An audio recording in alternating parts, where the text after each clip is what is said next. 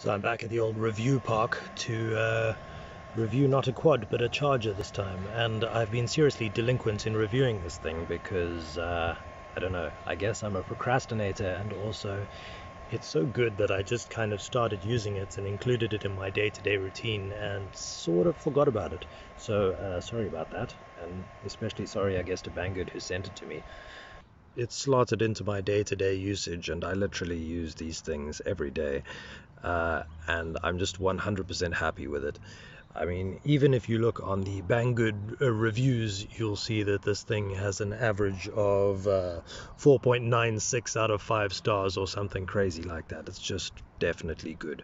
So there are other reviews that will probably tell you all of the real deep nitty-gritty charging stats, etc. And honestly, I don't need to go into that. I just want to tell you sort of why I like it so much and the key features to think about if you're choosing a charger and why this is a really good one.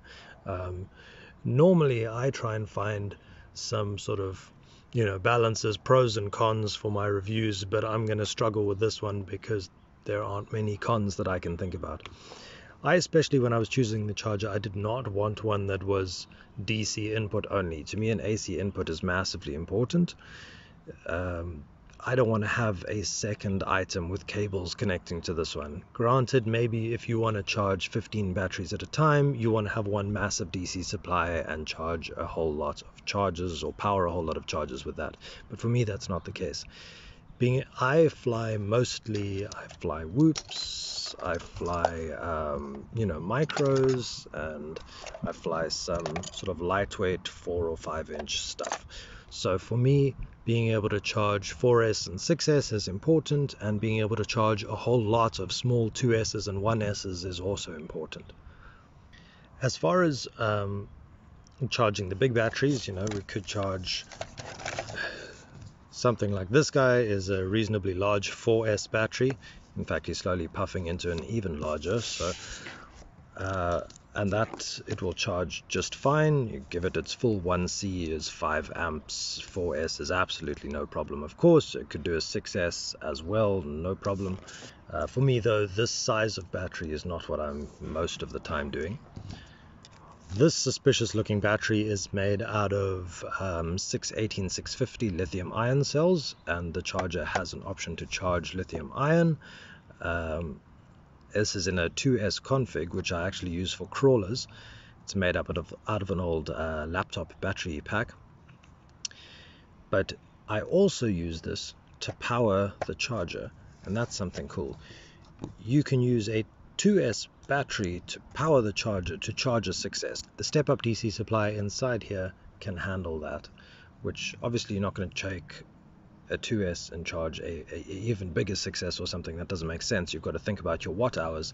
But for the sake of charging perhaps a whole lot of small 2S toothpick batteries, then something like this is perfect, and you go use one of your old crawler batteries.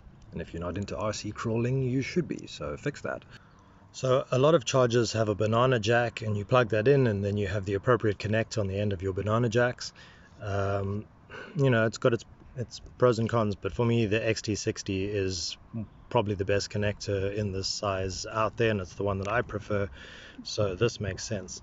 You can see that I've created these XT60 to XT30 adapters, which are extremely easy to do, and I use those for charging my toothpick batteries if I want to charge a single 520 milliamp hour battery or whatever sort of normal 2S size battery. Now, one trick that I like to do, because I use a lot of these small 2S batteries, is I've created the small board which has 3 2S balance connectors in series with an XT60 to the most positive and negative, and a balance plug to the tops of each cell basically. And I can connect 3 of these 520 milliamp cells that I like. If I can find them, here we are. And then I can plug the XT60 into the charger, and I can plug the balance port into the charger, and I can charge this whole thing nicely balance charged as though it is one 6S cell. And I can do that on both channels, so I'm charging 6 2S 520 milliamp batteries at the same time. And of course in the field I could do that off a big old battery like that, or in fact off a 2S battery like this. Here I'm going to just plug this in. There we are. You can see now that my battery has been picked up. Channel 1, let's move there, and there are the cell voltages. You can see they're all at storage voltage now, which is exactly what we want. And one of the massive benefits of a real charger like this is that we can storage charge all of our batteries nicely. If you're anything like me in the past, you might have started this hobby out, especially if you're in the realm of micros and whoops. You might have used these small USB chargers which charge 6 batteries at once and are great, except when you're whooping you often go and charge 20 batteries and then you break all of your whoops with 10 left to go, and they're left and you can't discharge them to storage voltage, etc. And that is just terrible for the batteries. So you can do the same thing that we've did with the 2S, and you can make a small adapter that has some PH2s. I decided to only make a 4S version here. So there's 4 PH2s, a 4S balance lead, and an XT30. And I can take those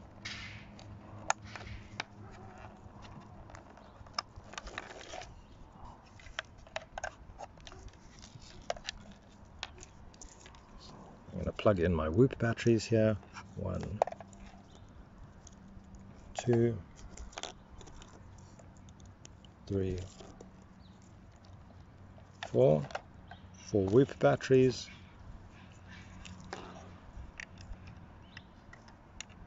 I always prefer to plug the balance leads in and out first because they're the most delicate. So if you're using too much force on the big connectors and you accidentally rip it, you're going to destroy the balance lead.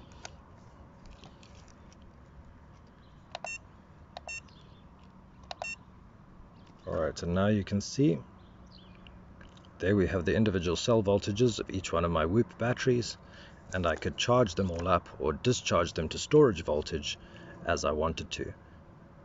To do storage is as easy as pressing in this button, choose storage. These are LiPos, these are actually LiHV, so I can select that. And then I can say 0.3 volt amps seems appropriate. Start, and it always checks when you use LiHV, which is nice, just in case you accidentally have a regular LiPo in there. And there we go, busy discharging my whoop batteries to a storage voltage, which is brilliant. Now they're not going to get murdered by lying fully charged in my bag. This is a small 4S cell that I use for my Explorer, and there we are. So I go to channel number 2. You can see the cell voltages, they're all at storage. I select the task. We would like to charge these. This is not an HV pack. Select LiPo. The current setting, this is a 650, so I'm going to use approximately 0.6 amps for 1C. Start, and off we go. Now on one channel we've got a 4S battery charging. On the other channel we've got 4 whoop batteries busy going to storage voltage. These things are completely independent and it's just fantastic. Now maybe whilst you're doing that, if you feel like it, you could plug something into this handy USB port and charge your cell phone. If that's too much hassle for you to plug in a cable, you can in fact use the wireless charger that's built into the top of this thing to charge your cell phone or whatever, if that's something that you like to do. The user interface is really easy. You've just got this little jog wheel which you click in. You select a channel with the channel button, and then you click it in and you can select what you want to do. Now something that might not immediately be obvious unless you read a manual is when you're in this channel 1, channel 2 overview, you can hold this in and there you get all your system settings. Now, the one thing I like here is we can set up the minimum input voltage, which I think comes set up for 6S, but I set mine to 7 volts, which means that if I'm using one of my 2S batteries to power this whole thing, it's not going to discharge it below a safe voltage, and I'm not going to ruin my big battery that I'm using to charge my small batteries if I don't pay attention to how much capacity it's got left. We can also change the volume of the beeps, etc., because they are a little bit loud and annoying to start with. We can even give this thing a device name, which is probably cool if you've convinced all of your friends to buy the same charger. And you can set up the sort of how annoying the beeps are at the end of charge cycles, which is helpful, especially if you are charging these at home and trying not to annoy your wife. Probably the most irritating thing about this is how loud the fan is when it's charging, and honestly it's not that bad, but you probably don't want it sitting next to you whilst you're watching TV. Unfortunately, it's difficult to think of much else to say about this thing because it's just pretty good. It works. You can see how dirty and dusty it is because I took this thing with me camping in the last week, and I had a few of these big batteries, and with my few big batteries I was able to keep all of my little Whoop and toothpick batteries going over the weekend where there was no electricity, and it was absolutely fantastic. There are a few other little things which are cool and useful features. One of my favorite ones is you can set this thing up, you can choose a channel, and you can select one of the tasks is power supply.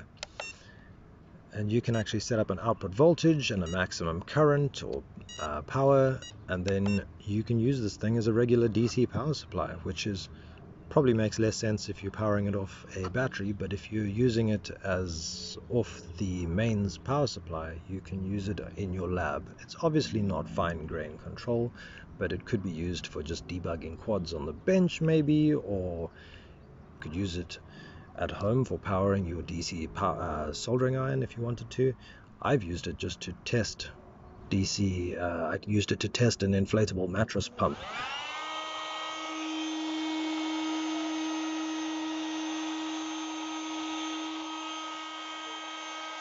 Partly as an interesting test of the device, and just because it was useful to run the thing at home. So that's always something handy to have, especially if you don't have a full-blown DC power supply in your home lab already. The other thing is that it can charge any kind of battery chemistry you can think, including lead acid, which is quite interesting, and NiCad and NIMH and all of those sort of things. Maybe the lead acid is useful once you've depleted your car's battery in the field and then want to put the power back from your batteries. I'm not quite sure. I haven't found a use for it yet, but it's nice to know it's there. The only minor annoyance to this thing is the volume of the fan, which obviously difficult to judge in a video, but you can hear it in comparison to my voice here. Yeah, you don't want it sitting next to your head whilst you're watching TV, but if it's in the same room or the room next door, it's not going to bother you. In the outdoors, it's not really annoying either. Yeah, worth thinking about. It's probably not at a level that's going to annoy somebody who's charging the batteries, but it's maybe loud enough to annoy the wife of somebody who's charging their batteries. Of course, we can see here the charge status of each of the cells, but we can also scroll and you get more information, like the internal resistance, which is useful for figuring out or at least tracking the health of your cells. Although to do that, you should really record the internal resistance of the cell when you get it and then compare it later, so that's perhaps not very useful here. You can also see, and this is what I wanted to show, the DC input voltage, which is good to know if you're powering it off a battery like I am now. I'm at 8 volts and I'm powering it off a 2S battery, so that's perfect, it's no problem. And then internal temperature and the number of milliwatt hours consumed. It's also helpful to know the milliamp hours that you're putting back in your battery. Of course, in this case, I'm charging 4 1S batteries as though they were a 4S, so it's a bit misleading, but if you're charging a single battery at once, you can then know exactly how many milliamp hours you have consumed last time you used the battery, and that's very helpful for calibration and just for knowing how efficient your quads or other RC vehicles are. Unfortunately, a charger is just not a particularly sexy thing to review. It's hard to show you crashes and flips and loops. As somebody who's come from a history of using crappy, 2S chargers made for cars and USB chargers for whoops, etc., I initially wasn't convinced it was worth actually spending the money on a real charger. Fortunately, I was able to get this thing for review, and by golly, it has really impressed me, and you need one too.